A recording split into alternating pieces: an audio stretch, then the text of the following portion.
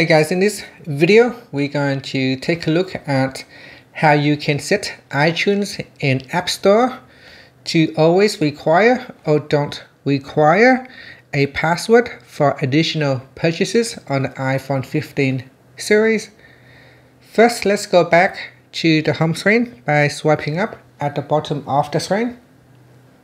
And from the home screen, tap on Settings. Then in the settings page, we scroll down and tap on Screen Time.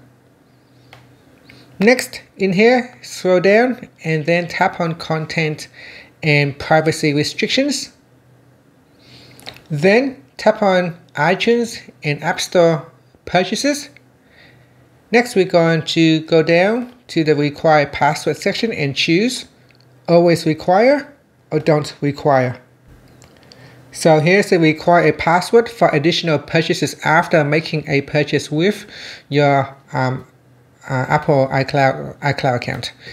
And that's it. So you can set whether it's require password or don't require password. And then you can tap on the back key to go back to your settings page or swipe up to return back to the home screen. Thank you for watching this video, and don't forget to like and subscribe to my channel for more videos.